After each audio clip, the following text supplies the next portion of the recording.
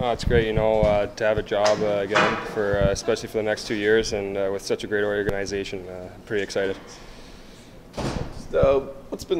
How's this last couple weeks been? Only the one game in the 12 days for you guys. How have you guys stayed mentally focused?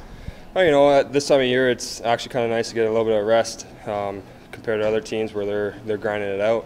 So to get a few extra days of rest is huge for our team, and it's tough not playing, but at the same time, it's nice. I think that'll give you a nice little boost over the next couple weeks here, final stretch of the season.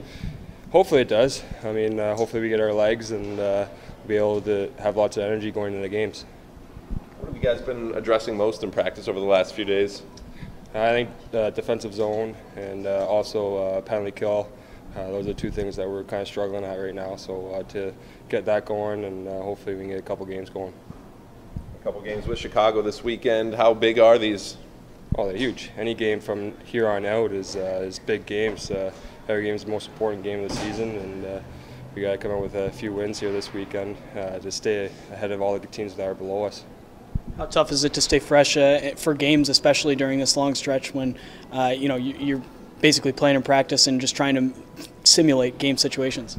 Yeah, it's tough, but when you come to practice, you got to be ready to work and go as hard as you can and try to simulate the games as best you can. So I think we've done a good job of that the last 2 weeks, and hopefully we can get a few wins from it.